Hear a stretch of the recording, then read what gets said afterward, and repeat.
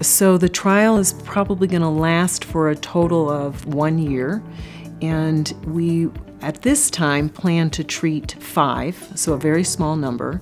and the participants will be involved in the trial in general, as we're working out the details right now, we think for approximately 3 months.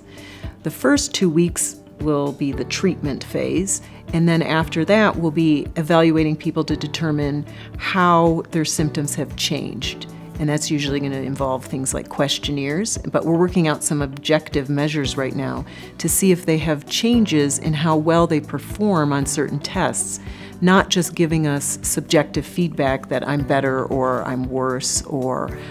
some of my symptoms are improved during the morning but not the evening, those types of questionnaires. We're going one step further with our measures and trying to get some more objective measures in place.